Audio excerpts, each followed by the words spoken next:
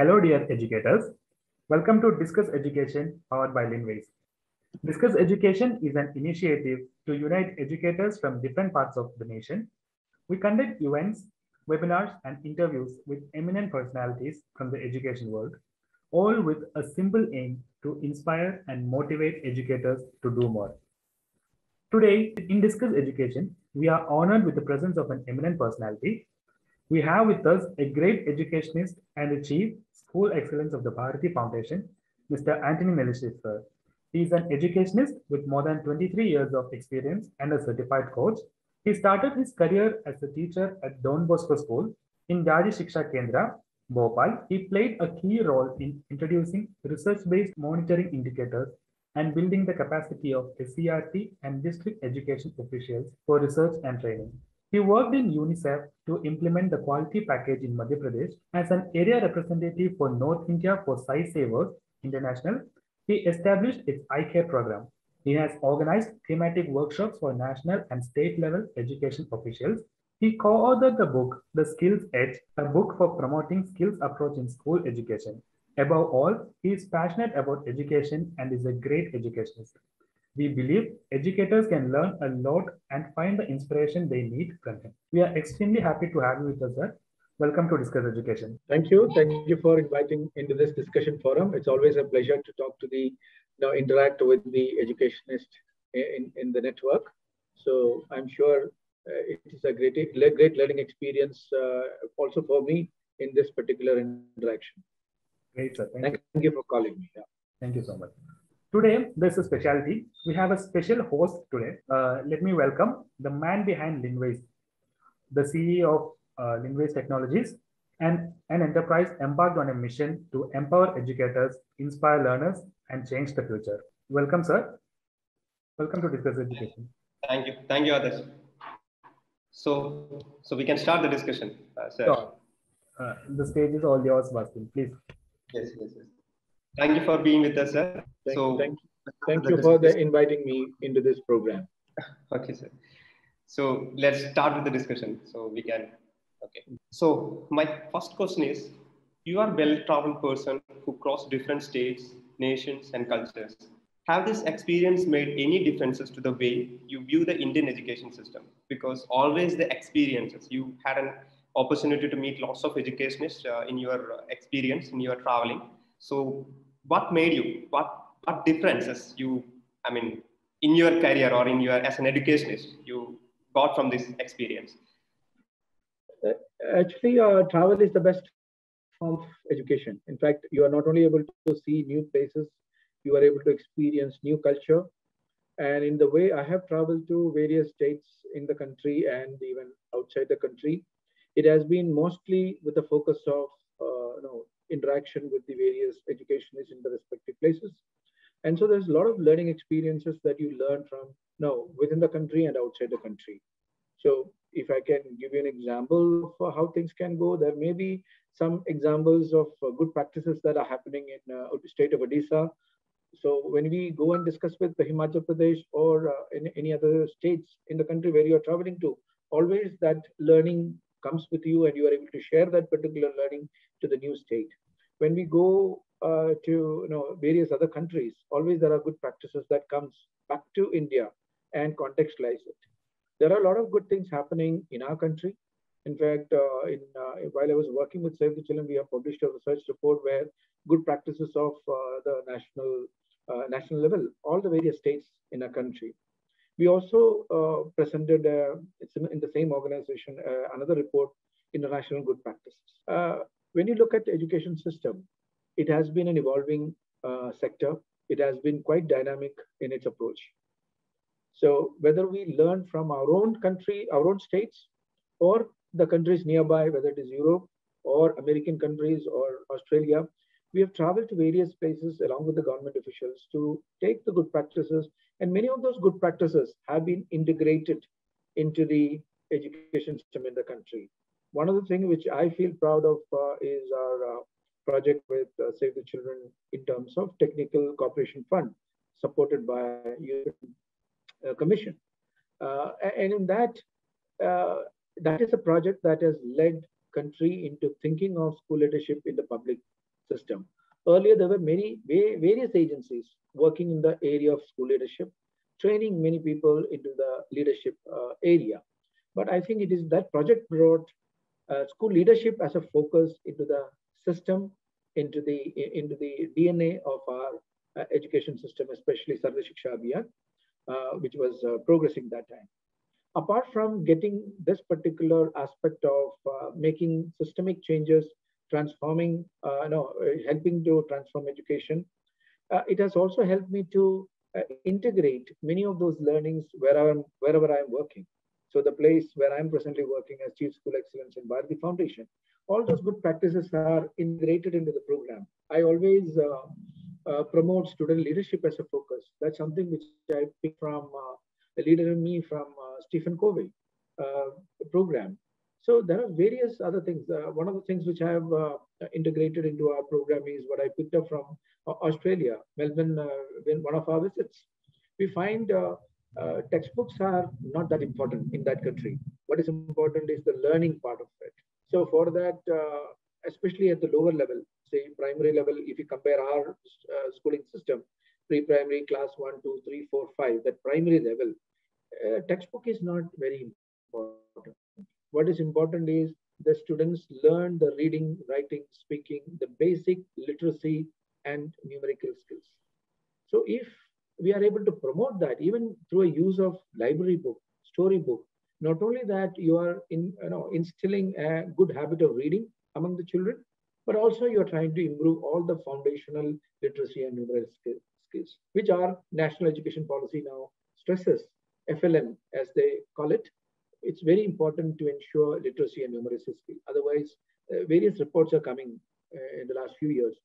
Some of our students in class 8 are not able to read class 2 syllabus or class 5 syllabus, or class 5 students not able to read the textbook of class 2 and 3. Why it is happening? Because we are not focusing on foundational literacy and numeracy skills. We are so much caught up with textbooks and the knowledge part of it rather than the skills part of it. So this travel has helped me to integrate some of the good practices and not just cut, copy, paste, because cut, copy, paste, it's not going to help.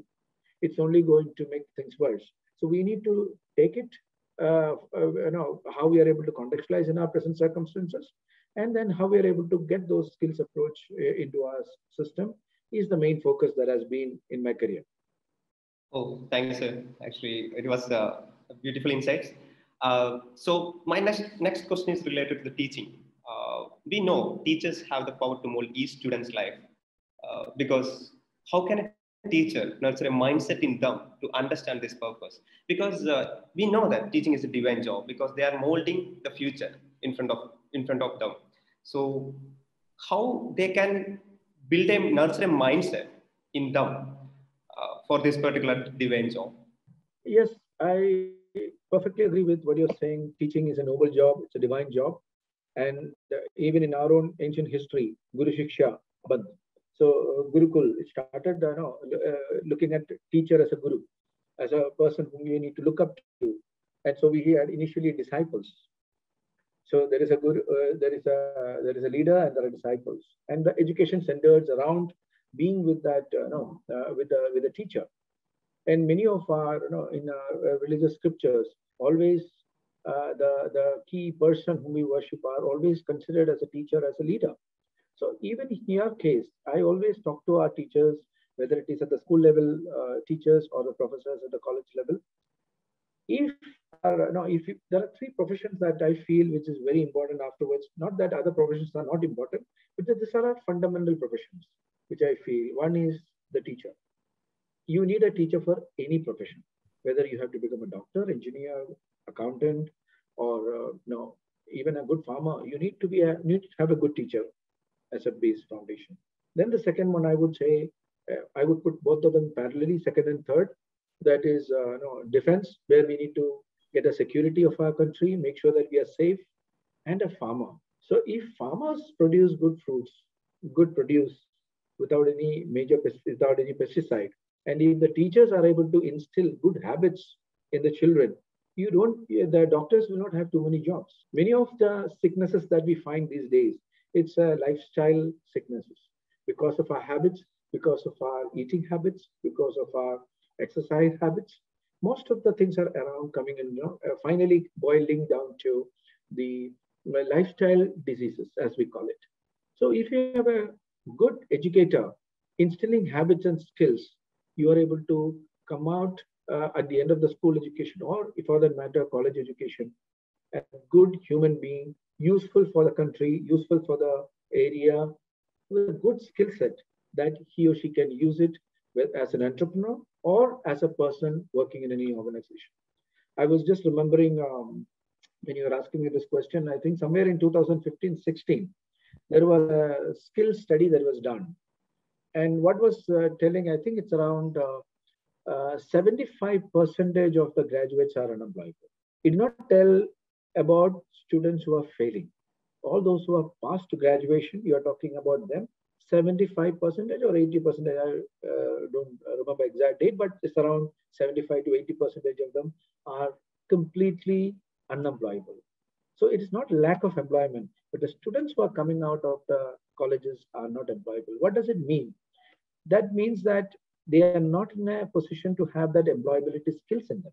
They may be very good accountant, very good knowledge about commerce. They may be good in mathematics, good in science, English, languages. But when they get into the job market, the basic skill set, life skills, as I call it, basic critical thinking, analytical skills, collaborative skills, all the skills are missing, which is very important in today's work ethics.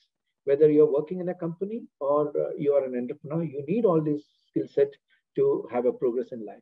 So if the teachers at the school level do not focus on the skills as a big focus, what are you going to give in the college? The college cannot do much. If in the last 12 years in the schooling system, if a student has not really learned the basic skill set, what are you going to learn in the 3 years in the graduation?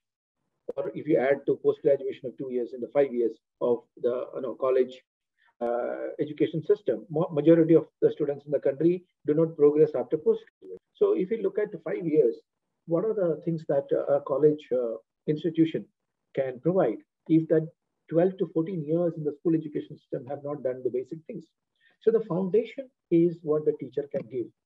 I myself am an example of a teacher who has made my life. In fact, in the book that I've written also, I've mentioned his name. It is because of him that I'm here as an educator. Otherwise, I would be in different profession, different stream. He has made my life different. It is a teacher who can make or break a student's life. And that is why it is called as a noble profession. And I would put it as one of the noblest profession, not because I'm in the education sector. Even if I was not in the education sector, I would still say it. Because any type of profession that is existing in this world at this time, without a teacher, you cannot learn it. So I would summarize by saying that, yes, teacher is not only a noble profession, it is only that teacher who can make or break someone's life. So as many of the literature or even some films, they say teachers are also one of the living gods.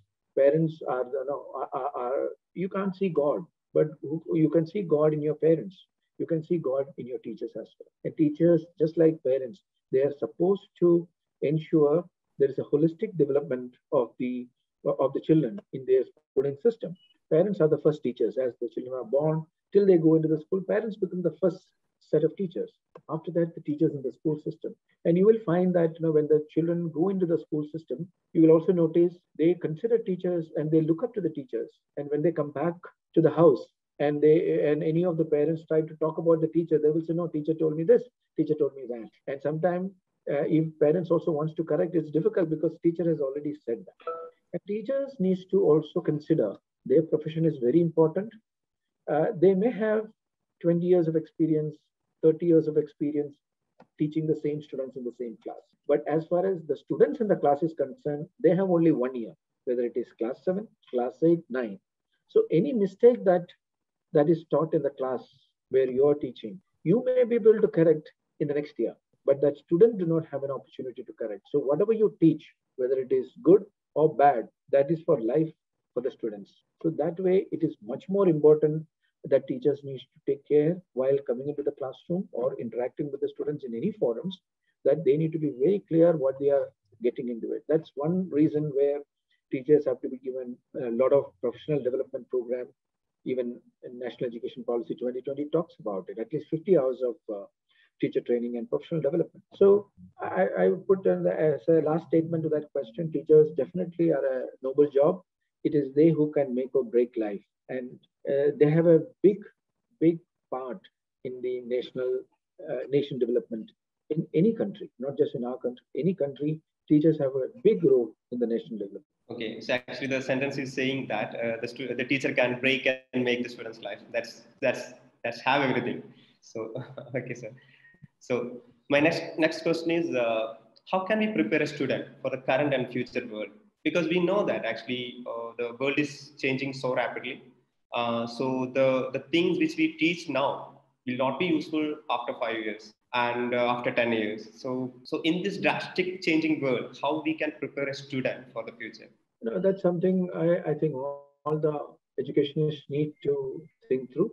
Yes, whatever we are teaching, why it is going out of date, so to say, after 5 years or 10 years, because we are trying to pass on a content.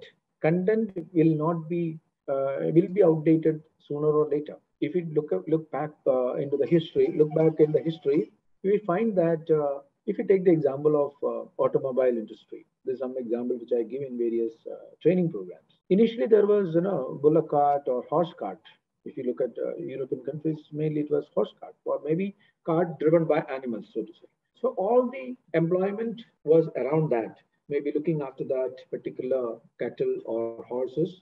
So there is a employment around that area, and making a cart, there's an employment in that area. But when it got transformed into the automobile industry as we know it, it was a slow process. It was a slow process. The transition took lot of time. And then there was a specialization on automobile engineers or mechanical engineers around that, how to make engines, various parts of the automobiles. But now within the automobile itself, things are going to change. You have, because of this automobile, just like bullock cart had a driver, even in automobiles, we have a driver. A time is going to come that's going to be taken over by AI and electric vehicles. Then you don't need a driver. So the whole jobs that are around that is going in a moment. So the transition from automobile industry to AI-based vehicles and electric vehicle, it will take much less time. So the adaptability with which people move to the next set of job opportunities makes a lot of difference. So adaptability is the key thing, how we are going to go about it. So if you're not able to bring that adaptability skills in your school education, then you have lost it out. What do you see in the last 2 years in a special way, lockdown? Who are the people who have moved ahead? Who are the people who have lost out? Those people who have been able to adapt, that skill set of adaptability, resilience, they are the ones who have progressed, not the others who are so-called 100% graduates or graduates who have got 100% gold medal, silver medal. They are the ones not who have progressed. The basic skill set of adaptability, flexibility, creative thinking, these are the people who have progressed in life in this lockdown. Others have lost out, and many of them have lost jobs as well. Even in a company, when they are trying to see they have to lay off, whom are they trying to lay off? They are trying to lay off those people who are not contributing to the whole system, who are not having the basic skill set. So whether it is employability features or you are being an entrepreneur, look at all the entrepreneurs who have lost out, who have started that particular activity at the dawn of lockdown. Many of them are struggling. But look at other startups who have started maybe around the same time. They are thriving because they have been able to create something new. They have looked at the opportunity. They have looked at this challenge as an opportunity and transformed it. So I would say that in all our school education system, we need to focus on the skill set and not on the basic knowledge. If you Google, you get all the knowledge that you want. And if you compare that one in the Bloom's taxonomy, where all of us are aware of it, that's just the first set, the basic thing, that is knowledge or remembering part of it. The rest of the things are more important. As you go up the triangular as it's depicted in Bloom's taxonomy, the top one, higher order thinking skills. Look at our school education system. There is a chapter taught in the classroom. That means what are we trying to do? The teacher is trying to do the knowledge transfer and a little bit of understanding and maybe application. And the students are supposed to go home and do the homework in analyzing and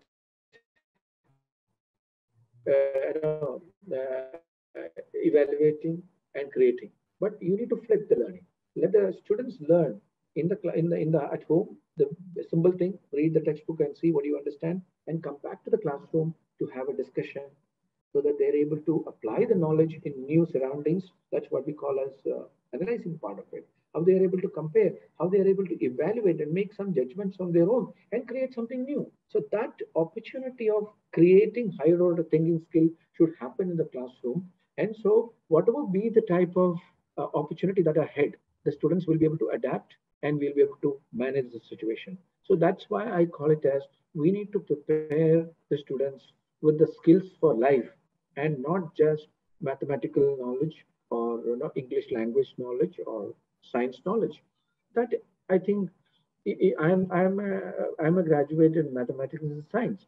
That does not mean that I don't like history. If I want to know more on history, I can just Google and I get all the information I want. Why do I need to for a graduation in history? Why do I need to go for a graduation in economics or even for that mathematics? Those who have done arts and humanity and history, why do they want to? If they want to know something on mathematics, they can always Google and find out. Now things have become more easier, not just explanation. There is a video explanation. So many YouTube channels are available explaining various concepts. So in that scenario, I feel we need to focus students on preparing the students by the teachers, both at the school level and the college level, for their life. That is the most important factor as far as I'm concerned. So my next question is very much related to the previous one. What approaches can be adopted to develop students beyond academics and make them mentally and physically strong? Because I think the people need to handle rejections, and also they have to learn the lifelong learning skills in them. So you said lots of things in the previous question, but any kind of methodology that teachers can easily adapt or research on. You have any suggestion on that? Whatever the activities that we do in the school, it is a approach for education. Let's start from the entrance to the school, or when they start from home. When a student, whether it is at the school level or the college level, they start from home and then come to that institution, educational institution, and then go back to their place. Each and every activity can be an educational opportunity. If you are looking from home, the teachers, along with the support of parents, can talk about importance of hygiene, which is very important in life. So how they need to take care and prepare themselves to come to the educational institution, and on the way, importance of road safety, safety during the travel. That's another important aspect that they need to inculcate early in life. One of the reasons when many of the, especially in the cities where traffic is quite erratic, many accidents happen because people don't know how to cross the roads. The roads are crossed in a very bad manner. Maybe the vehicles are not able to stop in time. There's an accident happening. So importance of road safety while traveling to the school and to and fro. Once they get into the school or the educational institution, what is the type of discipline that they are getting into it? If you look at, no, if you can compare the school to a new organization, every organization has a start time and an end time, right? Maybe some of the offices start at 9 o'clock and end at 5 o'clock, but not necessarily the new generation company. They have a start time, there is no end time. It goes on and on and on. But when you compare with a normal organization, you will find just like a school starts at say 8:30 in the morning or 8 o'clock in the morning, and somewhere stops at 2:30, 3 o'clock, depending on your time zone. Some in the south maybe it starts at 9:30 and ends at 4, but in the north, it's early start and early ending of the school. And just like in an organization, there is a start time and an end time. And in the school also, every period is segregated. Similarly, you will find in the organization also every hour there is a kind of meetings, deliverables to be completed. And in the school, what are you trying to do? It's deliverables have to be completed. A teacher has to complete, say, economics or history. This chapter has to be completed. That's a deliverables for that particular teacher that day. It's very much comparable to a normal organization. And you look at some breaks are there in the school also. So the school is preparing the whole children into a world where normal system takes place. Now, many of the the speakers might also say our education system is bad. It's preparing for babus. Maybe true because the education system is focusing on syllabus and not on the skill set and competency. Recently, you will find Many national assessment survey by the national bodies that has been done, it's again coming on the competencies, fortunately. But there is a tinge of salt. We have to take it all this thing with a tinge of salt because again, it's boiling down to the syllabus completion. Unless and until we are able to change the approach from syllabus completion to learning completion, we cannot really transform the system. Now, within the present education system, can we do that? Definitely, we can do that. So it always from the point of the approach. There are many other schools in the country where it is already following this approach, making sure the learning happens. Many other majority of the school, what happens? They have completed the syllabus, but the learning is not complete. So what happens? The syllabus completion becomes like a checklist. Have you completed your syllabus? That is the wrong question. Have all the students learned in your class is the right question. So I personally believe that as a person who has started my career as a teacher, I always believe that every student can learn. There is no so-called unintelligent or children who lack intelligence. Intelligence needs to be developed. The brain needs to be used and needs to be developed. Only then children can use that for a good purpose. So from the young age, you will notice the children are so talkative, they are very expressive. Once they start getting into the school, they lose out. Why? Because the welcoming situation in that particular school is only helping them to suppress what they want to express. Are the school ready to help the child to express? Otherwise, I just really don't understand the children who can speak the regional language of that particular near that state or near that school. When they come into the school, they are not able to perform in that same language. What they don't know is how to read and write, but they know how to speak already. Why are we losing out? You look at some of the recent report that has come. They are not even able to speak. So there is the whole issue with the education system is not the system in itself, it's the approach in the system rather than the system.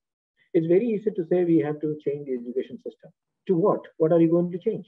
How are you preparing? So if you're changing the system, what are you doing to prepare the teachers who are coming into this? So that leads me to the question of what are we doing into the pre-service and in-service training? I talk to many of the teachers who are existing. There are a lot of training programs going on. They say it's boring and is useless. What is happening in the country, whether it is private schooling system or I don't know, maybe even the government school system, we are not bothered about what the teacher wants. What has happened to the teaching community at the start of lockdown? There was absolutely no training given by anybody, but the teachers have turned around. The training programs started after 8 months of lockdown, 6 months to 8 months. So how did the teachers manage without any of this training? Because teachers have the basic skill set to manage education, manage children. But somehow we don't give that sufficient empowerment, whether it is a private schooling system or even public school education system. We don't give that empowerment to the teachers. We don't give that empowerment to the head of the school.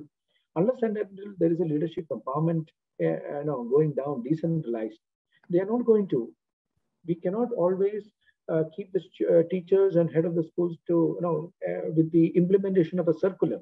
You cannot getting into the operational or day-to-day activities of a schooling system. They know what to do.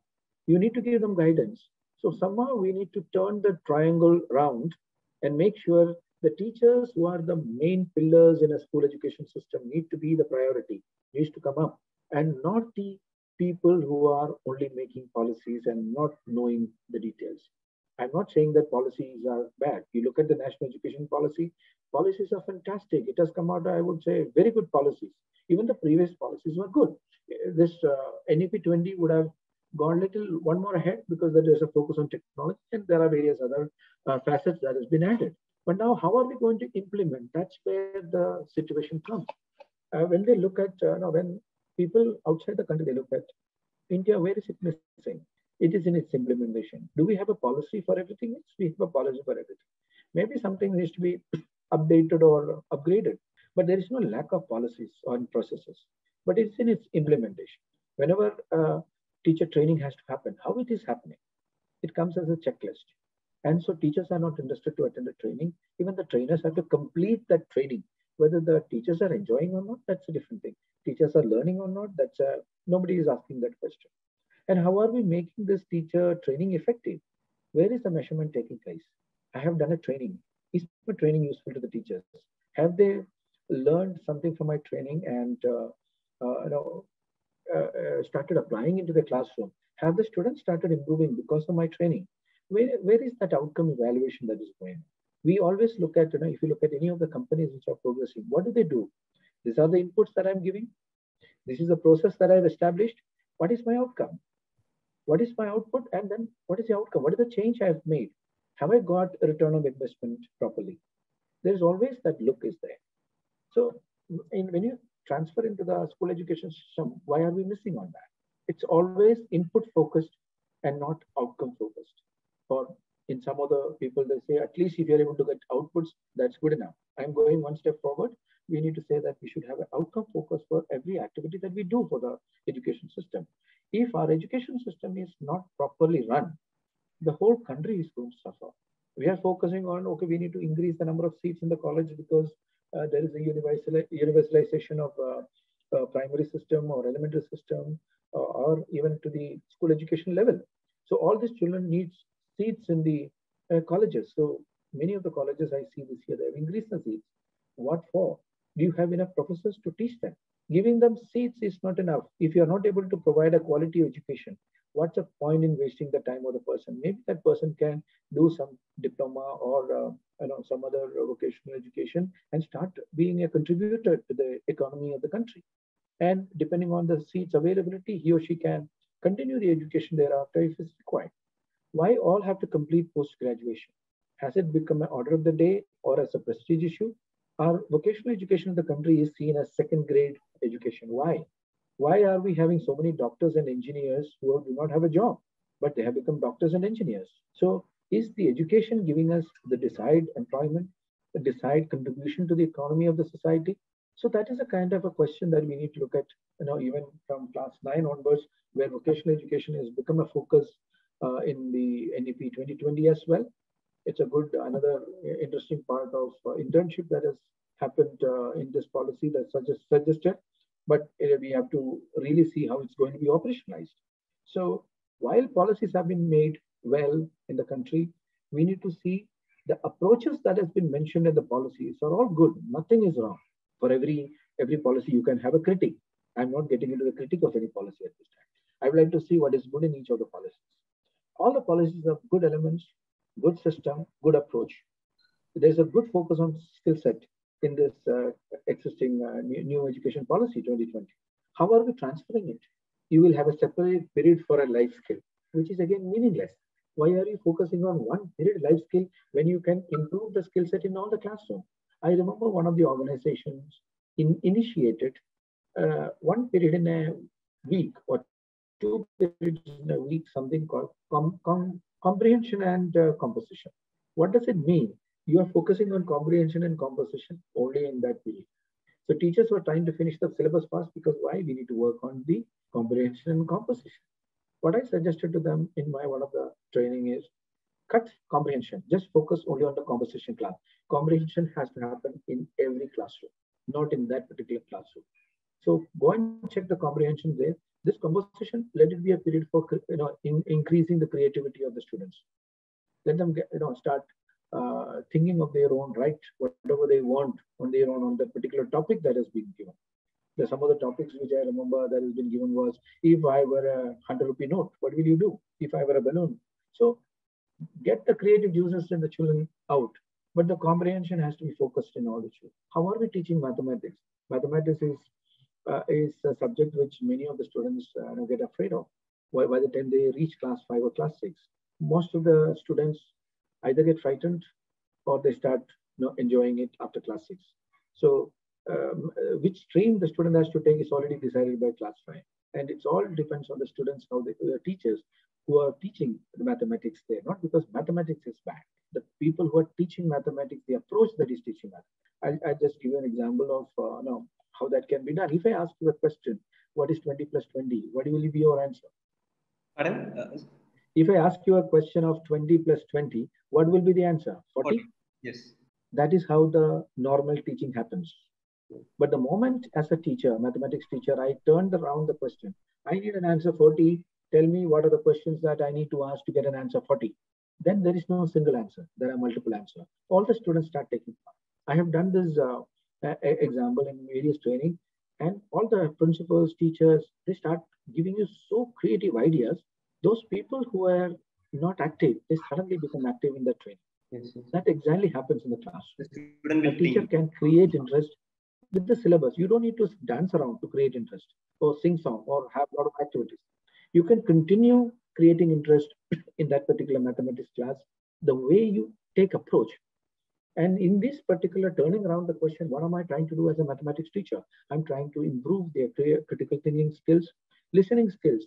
Okay, that particular student has said this question is the approach that you to give you an answer of 40. So that means you are making each one listen to the other's perspective. It can be a source for value education. You don't need a separate value education class. So that is one of the curse in our society. Why we are saying no, this particular person do not have any value system, because we have kept value education system in a separate class in our system. It has not been integrated into the classrooms. Skill development has been a separate. Happiness curriculum has been separate class. Why can't we have a happiness throughout the schooling time? Why we have to make it tough 7 periods a day and eighth period happiness class? Do you think that will work out? So the approach is an integrated approach that we have to take. NEP 2020 talks about interdisciplinary approach. Yes. It's very important approach. Otherwise, we are thinking linearly. We have a left brain and right brain. It requires both sides to be developed. We need to have a balanced mind coming out of our schooling system or education system after higher education. We cannot have a person only looking at creativity without any logic. What's the point in being creative? I'm going to create a bridge, but I don't have a roads on both sides. What's the point in that creativity? So you need to have the basics, balanced approach there. And after that, there may be some maybe very highly creative mind. Some may be going into different. That's fine. All of us are unique. All of us have our own thinking and line of interest. And accordingly, we choose our profession and career. But not all people are able to choose a career of their liking is because of this particular reason. They don't know what to do. They have not got that direction at the school level or maybe even at the college level. You will find also many people who have struggled from class 9 onwards preparing for their medical entrance exam. They've taken MBBS after first year, second year, they lose out. They move out of it. Or they complete the MBBS and they say, let me go and do an MBA. Okay. Okay. So this whole reason I will boil down to your question on the approach that is taken in the schooling system. The schooling system has produced a lot of wonders, a lot of good people. So it's not that we cannot. Somebody will say, in spite of our school education system, people have come up. No, I will say that it is the education system. It all depends also on the student's part, also on the parents' part. Are we as parents putting pressure on the children? No, you have to become a doctor, an engineer, or a CA, or an IAS officer. Are we putting pressure on the children? Or are we looking at what they are interested in? So it takes there is a saying going it's a proverb or a saying, as you say, it takes a village to raise a child. It's not one person. Parents are important. The society is important. What is society doing in general? Is it a peer pressure? Peer pressure not only in the classroom, it can be in the society. I have bought a car, BMW. You don't have a BMW? Okay, then the other person says, oh, I need to have a BMW. The neighbor has bought a TV. I need to buy a TV. So always there is a comparison. It's a wrong comparison going on. So what is the value system that is coming into? So if the school education system is able to give that particular skill set through the approaches, activity-based or project-based learning or skill-based approach, whichever the approach that can be taken, final outcome should be a student who understands what is there and what is not there, is able to use the information in new areas for application, they're able to create something new, then the Bloom's taxonomy will be realized. Otherwise, Bloom's taxonomy will be limited to the four walls of the training room. Okay. So I think that's where I will end the answer to that question. Okay. Yeah. Otherwise, I'll continue on that topic because that's a topic which I really love to talk about. My next question is very much related to that this particular question. So, what approaches should teachers adopt to develop the cognitive skill in the children? Because you, I think it's a very, interesting topic for you. So I think you know lots of things about this particular area. So, see, when we look at the cognitive domain, again, we are coming back to the Bloom's taxonomy. So whenever we talk about cognitive domain, we always end up talking about Bloom's taxonomy as such. So if I look at what is the start of, there are lower order thinking skills and higher order thinking skills. Start with remembering, understanding, applying, analyzing, evaluating, and creating. So if all our approach, teaching approach, it's not only teaching approach, even the pre-service where the teachers are being taught in the B.Ed colleges and M.Ed colleges, even there they need to learn this aspect. What are we trying to teach in the remembering part in the education system, the improving the cognitive? We're just trying to recall specific facts and information. Then you're going to the next level of understanding. You're able to grasp the meaning of all these knowledge that has been transferred to you in the classroom. And then you're looking whether the student is able to apply these information into a new situation or even similar situation. Then we'll say, okay, the basic applying skills are given to the student. So these are two, three, what I would call it as more of lower order thinking skills. But then we need to push the students to the next level. Are the students able to do the analyzing part of it? Take apart the known and identify the relationship. What is the correlation between this? Compare and contrast.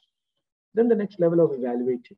Are we able to examine all the information that we have, make some judgment based on the information, not intuition. Somebody has told me this is right, so you are making a judgment, and that is also becoming a problem in the country.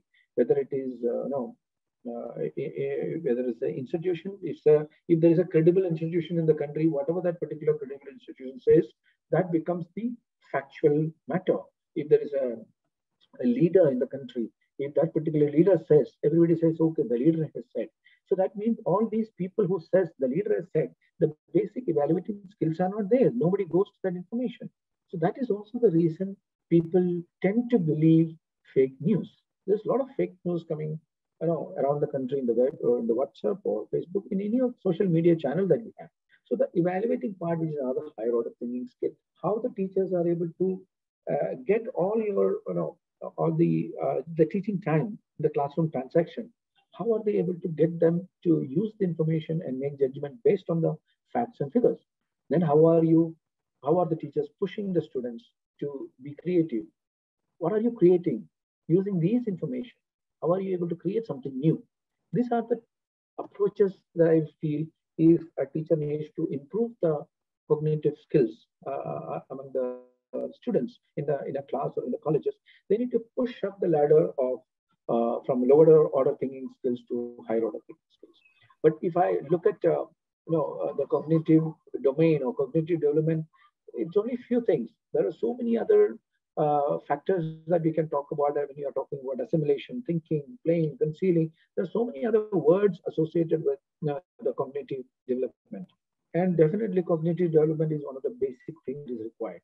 Even in our book, we have classified all this into 5 skill sets. And cognitive skill set is one of the key skill set that we have classified into. So the approach has to be, when we are looking at the higher cognitive skills development, definitely we need to follow in letter and spirit the Bloom's taxonomy, and I think we should be able to get there easily. But most of the time, I feel teachers are overburdened with various other activities sometimes, and they are under the pressure to complete the syllabus.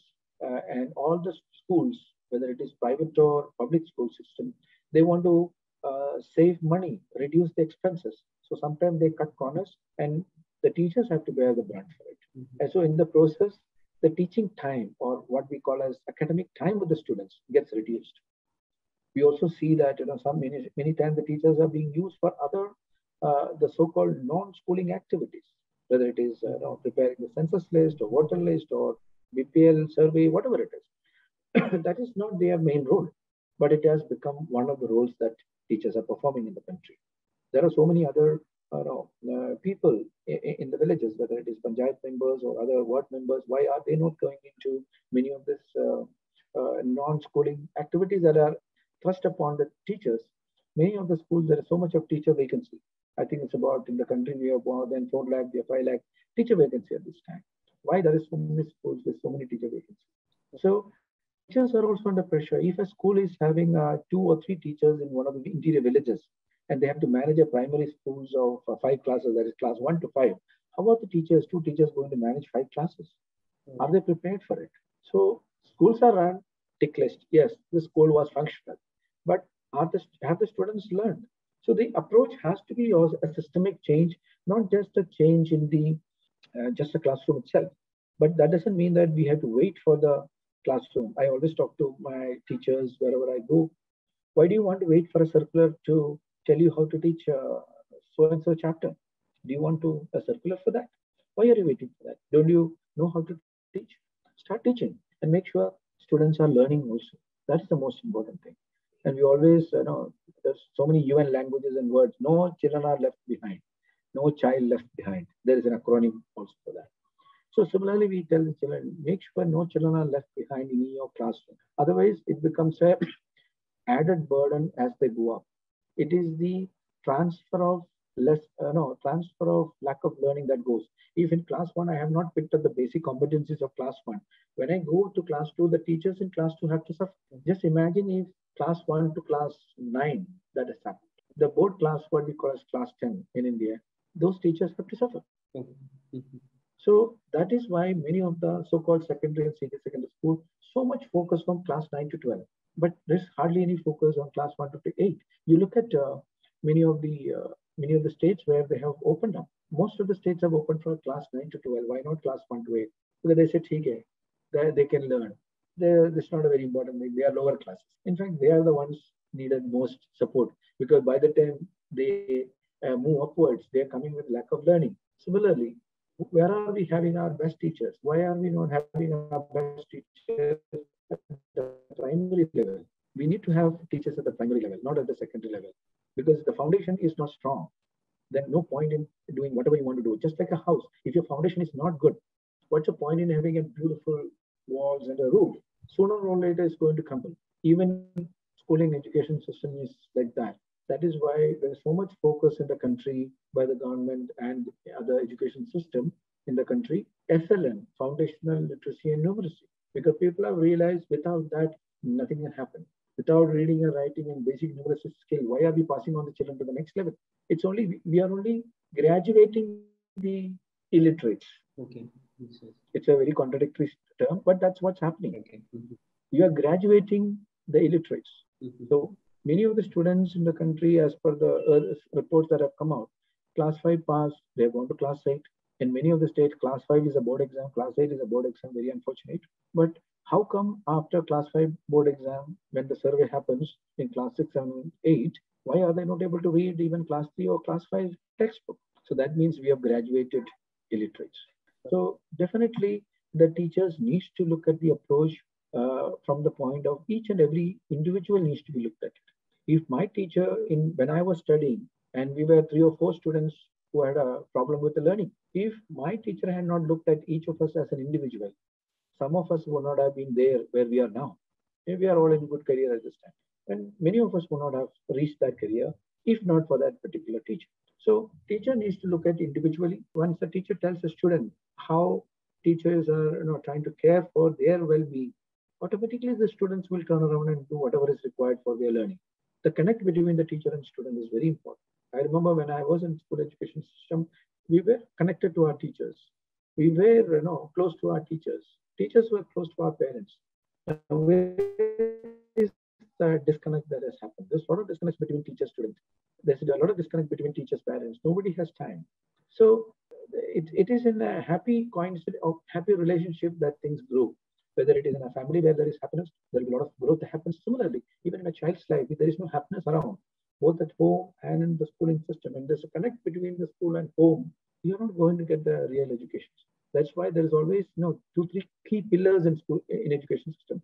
There is a student, there's a teacher and head of the school, professors, and there is parents and community.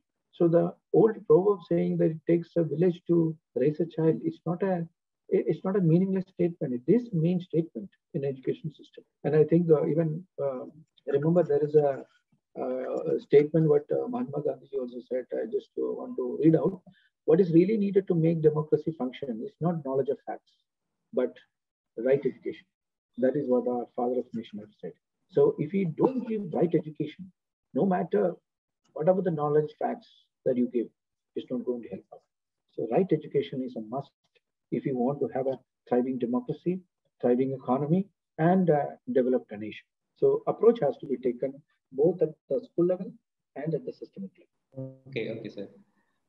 So we found an interesting word in your profile, neuroleadership. So how can teachers develop neuroleadership in the students? So the word was so would you explain a little bit about the neuroleadership? Okay. So neuro leadership, I think you must have seen it from a brain-based coaching certificate that I've got from NLP. You must have looked at it. So neuro leadership started coming, I think, somewhere in 2006. I think it started by David Rocks, who is the CEO of Results Coaching Systems. So it started or grew out of a need to understand more about how we could better leaders to be more effective in others and ourselves by engaging what we call as brain tells us about being a human. So how do we make it accessible to the leaders and others, even when teachers, as far as teachers, students are concerned, how we use science of brain, so to say, in developing and improving both self and students. That is where neuroscience or neuro leadership can take place. So there is a neuroscience behind this neuro leadership theory that is being spoken of. So whatever the soft skills of professional development, it can be into hard skills, but in the science behind.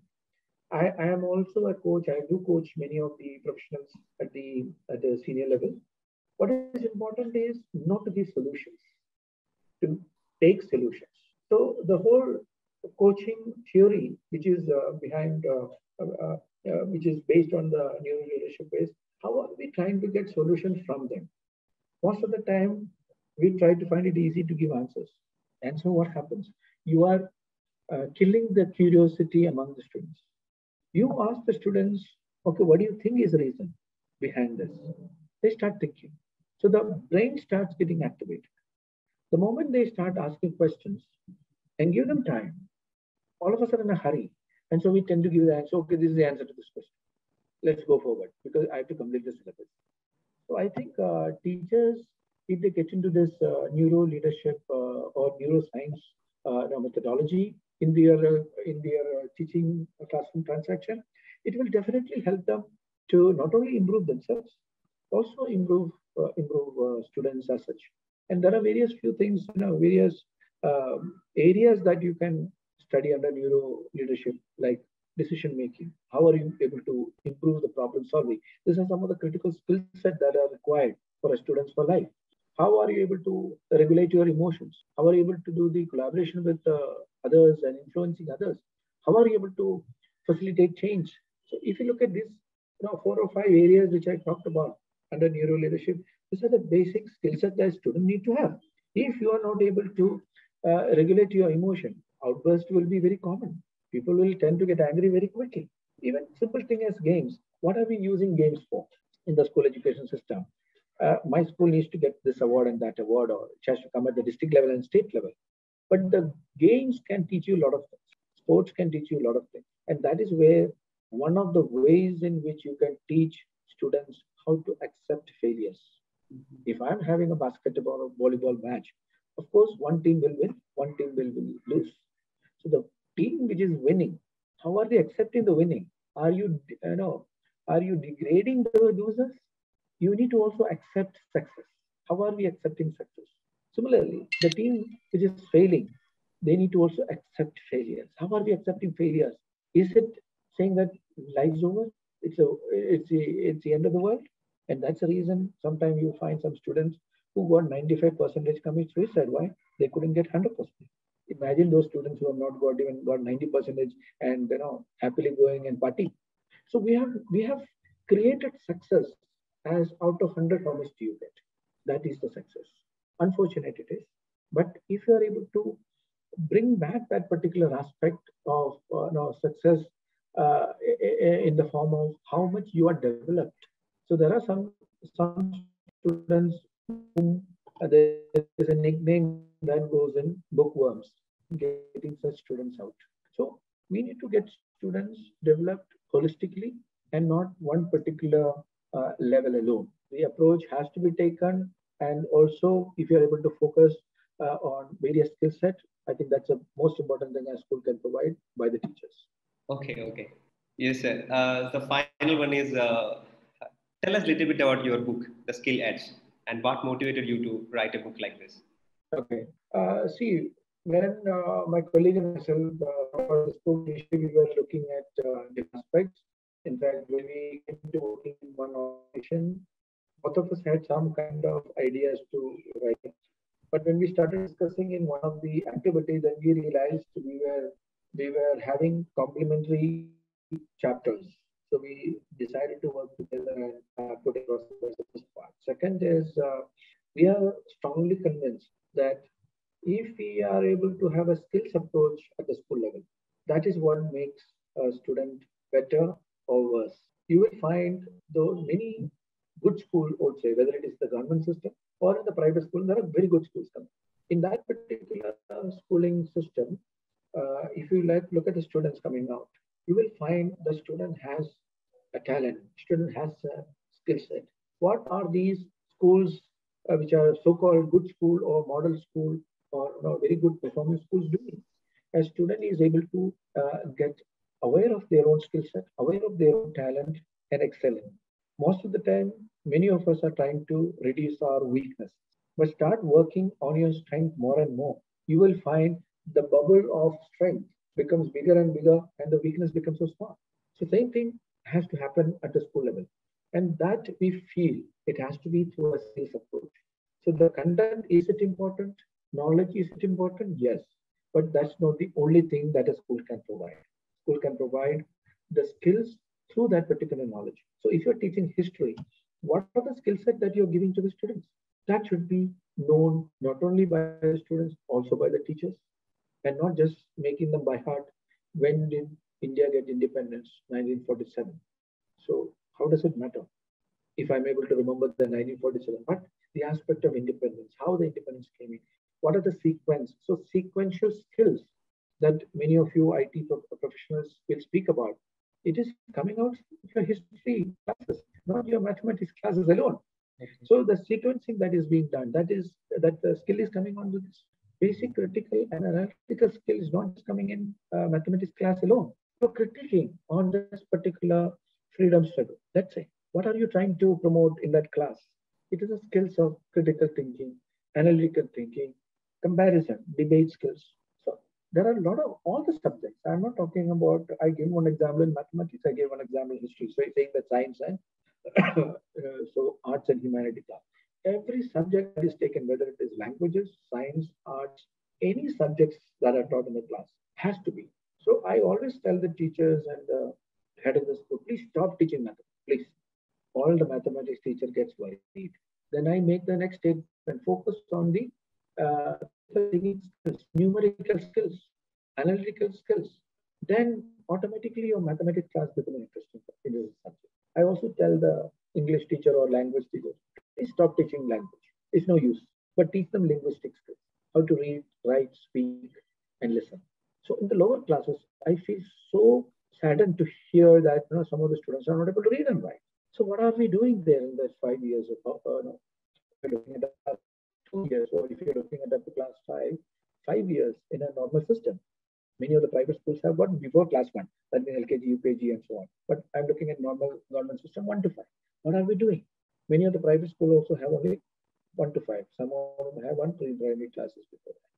So what are we trying to achieve in that 5 or 6 or 7 years in the primary schooling system? So this is the inspiration that we realize we need to focus on the skills, and we are hoping that skills approach can be a movement, and we are happy that we published the book in the right time with the national education policy coming in, where they are speaking so much on importance of life skills in our school education system. So I think it is complementing even our national education policy from that point of view. And we have seen from our own experiences wherever we work, when we take the skills approach, students become not only active, they become responsible. And there are various activities that we can undertake in a classroom, in a school, to make skills approach much more stronger, and which will result in the holistic development of students.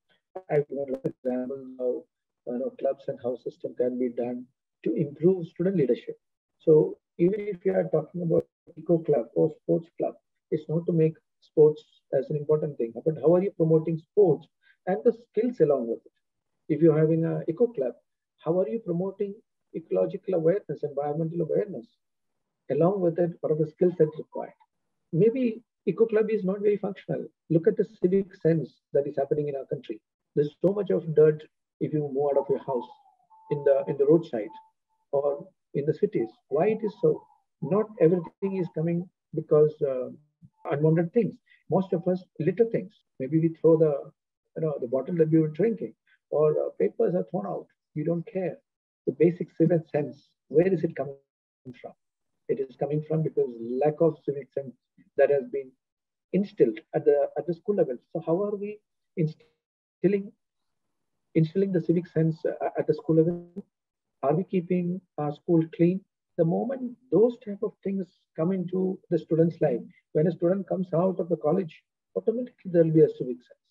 I remember there is a story, I don't know whether that story is true or not, but I think it makes a lot of sense. One of the travelers went to Japan and was traveling in the country by train.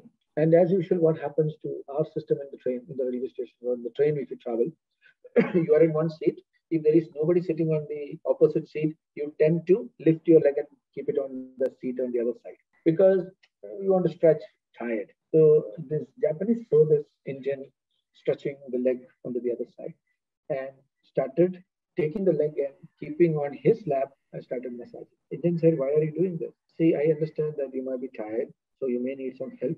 But if you keep this leg on the seat gets spoiled." They have a sense of public property. Public property is of the public. It is not to be destroyed. But what happens in our system?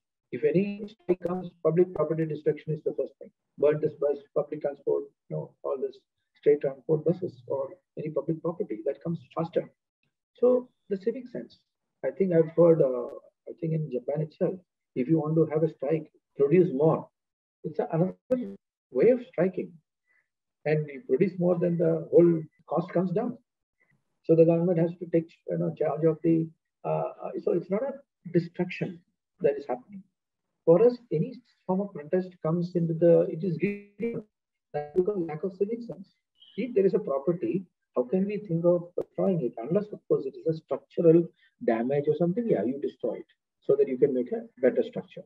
But if there is a normal monument or structures going on, if we are not able to look after roads, clean roads, why it is not clean? I'm sure all the sanitation workers are trying to clean. Why it is not clean? Because there is continuous dirtying going on. If you reduce our dirtying the streets, automatically sanitation workers will be more happy and they'll be able to make it more clean. So it is a lack of cleanliness in a road is not because sanitation workers or in the ward, whoever is in charge of this cleaning is not doing the job, because it depends on how much it is coming in.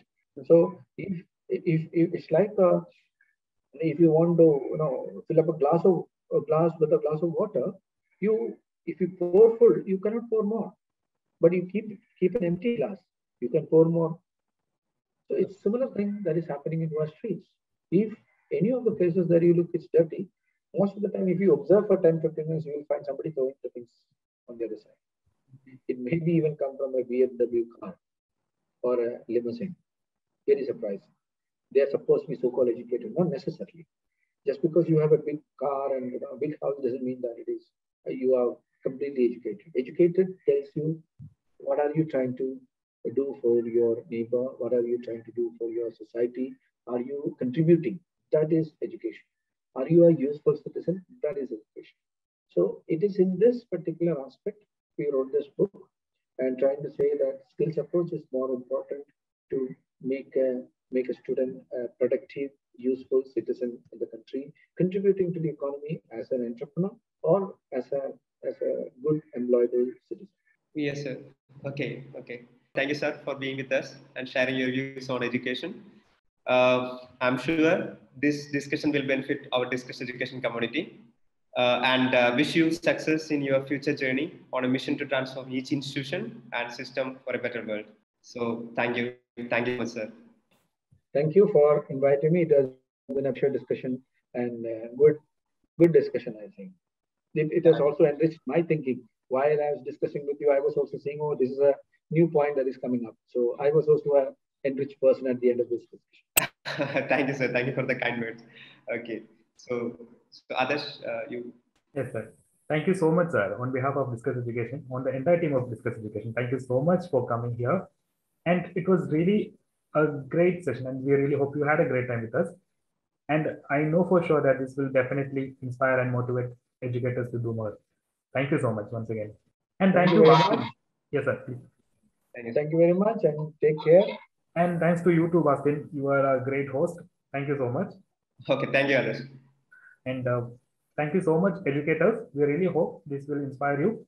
And we will be back again with another eminent personality from the education world. Until then, bye.